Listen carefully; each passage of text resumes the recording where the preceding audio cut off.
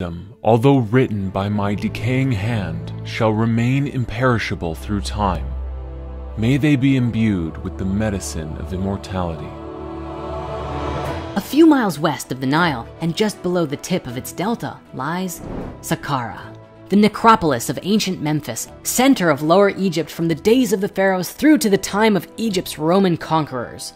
The ibis, the graceful black and white bird in which the god Thoth showed himself, no longer visits the Nile at Memphis, but when the Ptolemies and their Roman successors drank from the holy river, the god's bird still came to its banks in great plenty. Wisdom is eternal, even if people are not. The Kybalion, while only published in 1908, is a manuscript that claims to be the essence of the teachings of Hermes Trismegistus, who, as we've discussed before, is believed to be our old pal Thoth. We should be clear that there are several different texts here worth exploring. There's the older Corpus Hermeticum, which is a huge ancient body of work in itself, along with the Emerald Tablets of Thoth the Atlantean and the Emerald Tablet of Hermes. But these writings do not actually make any specific references to the laws and principles that we're exploring today. And so we have the Kybalion, which is supposedly based upon ancient Hermeticism and is argued to be an elaboration of an ancient, unpublished Hermetic text of the same name, one which humanity has not yet actually found.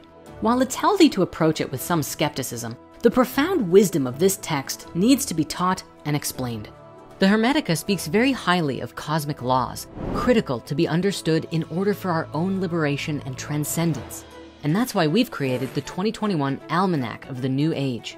If you're interested in connecting with the celestial and personal cycles in order to start the new year off with an exceptionally high vibration, check out this book. You'll find links in the description.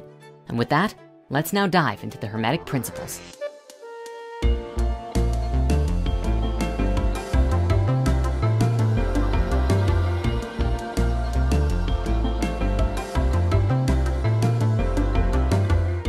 The Kybalion was written by unknown authors known simply as the Three Initiates, but the most common theory is that it was authored by a man named William Walker Atkinson and some others, who was a famous American occultist and pioneer of the New Thought movement. In the first couple of pages, it says that it will only appear to you when the time is appropriate and you're ready for its wisdom. So I guess that means we're ready for it en masse, huh? Because there's more than a few videos and articles talking about it now. For the most part, it discusses the structure of the spiritual world and outlines the three great planes of existence: the physical plane, the mental plane, and the spiritual plane, all of which are broken down into several lesser planes, which are kind of like astral black keys like the ones on a piano, each having their own vibration and frequency and are inhabited by different kinds of spirits and entities. Another aspect of the wisdom is found in its teachings of alchemy. It discusses aspects of spiritual and mental transmutation and how you can alter your vibration or frequency to move into these higher realms, interact with spiritual entities, and attain the wisdom of Hermes himself.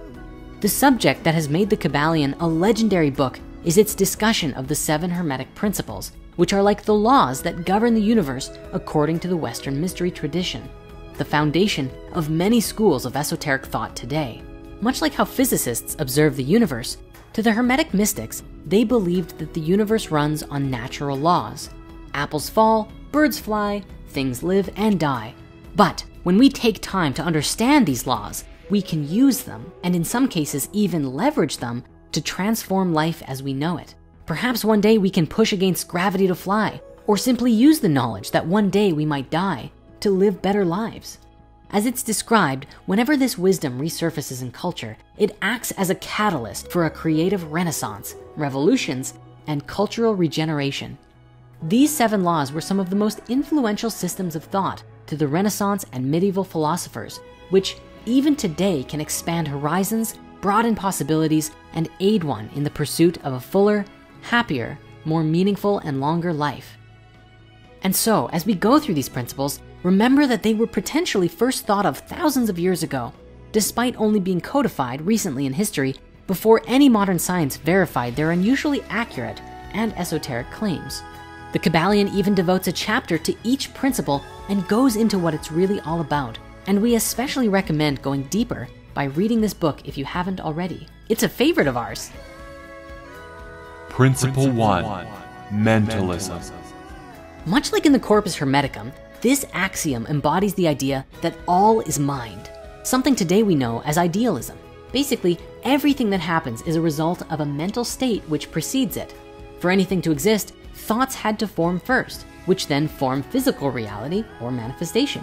But it goes even deeper than manifestation though, for the principle of mind is rooted in the idea of the God mind, that the universe itself is the mind of God, or going even bigger, that the universe is a thought in the mind of God, that all phenomena of life, matter and energy of the material universe are thoughts of an infinite and universal living mind, which means all things share a connection to the fact that they exist within the mind of God or the all.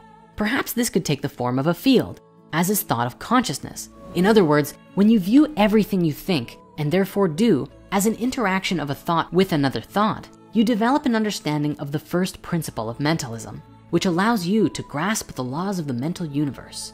This law ultimately says that it is our consciousness that allows us to interact with reality. Principle 2, correspondence. This truth discusses the idea that there is always a correspondence and link between the events in the various planes of existence. In fact, this law is where we explore the legendary phrase, as above, so below, to much greater depths. In a nutshell, if something is happening on a physical level, chances are there is a relationship to a like energy on a higher frequency too. And if something occurs solely in the physical, if that's even possible, it will have an effect on the other planes of existence. By observing the principle of correspondence, we can come to know the whole of the universe by exploring the relationship between the higher and lower nature of things, and learn that harmony exists only when we have a good balance between all of the dimensions of our being. Principle 3, vibration. In short, nothing rests. Everything in existence is in a constant state of motion and vibration. Even things that appear motionless and still, like a rock on the ground, is still moving at a molecular and atomic level and beyond. To quote Walter Russell, "In the wave lies the secrets of creation." It explains that the distinction between manifestations of matter, energy, mind, and spirit are all just the result of different vibrational frequencies. The higher a person or thing is on the scale, the higher the rate of vibration. In fact, spiritual alchemy in the Kybalion is described simply as the practical application of this principle. To change one's mental state is to change vibration. You can sometimes do this by an effort of will, by deliberately fixing the attention upon a more desirable state. Ultimately, even thoughts have their own rate of vibration and can be controlled like tuning an instrument to produce various results of self and environmental mastery. As your understanding of vibration, frequency, harmony, and resonance gets better, so too shall your power over yourself grow. Principle 4, polarity. Following in our last principle, this one says that everything has an opposite. While this might seem out of the ordinary for a spiritual text that talks about unity and one mind, this one refers to how the unity manifests through creation. The whole thing is like Newton's first law of motion, that everything has an equal and opposite action and reaction. All manifested things have two sides, two aspects, or two poles. Opposites are identical in nature, yet different in degree. Extremes meet, and all paradoxes can be reconciled. An obvious example is a hot and cold tap, both waters being aspects of temperature, varying only in degree. There is no clear crossover moment when hot stops being hot and starts being cold, and vice versa, with no absolutes on either end too, especially since the quality of hot and cold are relative to your own perception. If it's cold outside, jump in a freezing lake for a few minutes and get colder than the average temperature outside. Suddenly that cold air is actually kind of feeling pretty warm to you. This one is quite important since it suggests that we can change the polarity of a degree of emotion by recognizing it as a spectrum and choosing the degree which best suits our needs. Principle 5, rhythm. This one builds upon both the principles of vibration and polarity, as it states that everything is manifested as a measured motion, to and from, outflow and inflow, a swing backwards and a swing forwards, just like a pendulum. This law also reminds us that there is a rhythm between every pair of opposites or poles. Learning from this principle allows us to transition from one pole to the other, and not necessarily need to go to poles of extreme opposites. It also arguably controls the cycle of life and death, creation and destruction, rise and fall, and of course, manifests in our mental states. Know that things you lose will come back, and that things you own now will also one day disappear. Principle 6. Causation. Again, we find ourselves overlapping with previous laws, and it makes sense that they'd fit together. This principle states that there is a cause for every effect, and an effect for every cause. It also argues that there's no such thing as chance or coincidence, that it's merely a term indicating already existing causes that we can't recognize or perceive. The empowering use of this principle is to make the conscious choice to rise above the plane of thought you're currently on and become your own cause, and not just an effect of others and the situations you find yourself in. In other words, strive to act rather than react, or be mindfully responsive at best. If you want to be good at something, you need to practice it every day, as opposed to resigning yourself to merely reacting to the consequences of not having done any self-work and then experiencing the problems that inevitably arise when you're not pursuing your highest calling. Principle 7.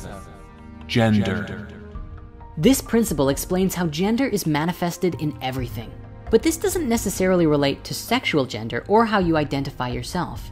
It's more about the masculine and feminine energies that lead to creation and procreation in the universe. And if you haven't seen our episode on masculine and feminine energies in general, you can always check that video out right after this one.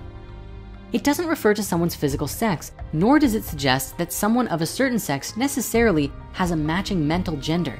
In actuality, ideally, you would want to have a balanced mental gender, embodying both the sacred masculine and divine feminine. Gender and these two polarities of energy exist on all planes of existence and represents different aspects on different planes.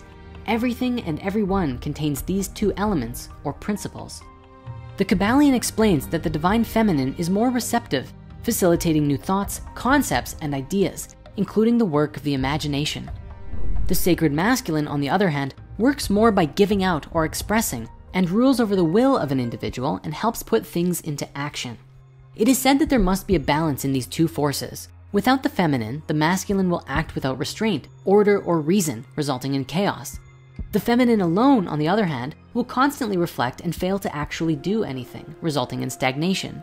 With both the masculine and feminine working in conjunction, there is thoughtful action that breeds success, which tells us that both the feminine and the masculine fulfill each other. Ultimately, choosing the middle path between these extremes is the key to using all 7 Hermetic principles to full effect and achieving lasting self-mastery without straying too far from the path. At the same time though, we must remember that these are only principles. By themselves, they're kind of useless, but when you creatively apply them in your life, you can achieve any endeavor you dedicate yourself to and have your own personal renaissance. The best way to understand them is by experiencing them for yourself. And so with that, thank you so much for joining us today. Remember to try and apply the wisdom of these teachings in your life, mostly by asking questions like, have I ever experienced mind over matter? Have I ever attracted something into my life repeatedly by obsessing over it? Or have I ever dipped my fingers in water so hot that it shocked my nerves and felt cold at first? All of these kinds of questions can be answered with the Hermetic principles. So have fun trying them out. Until next time, toodles!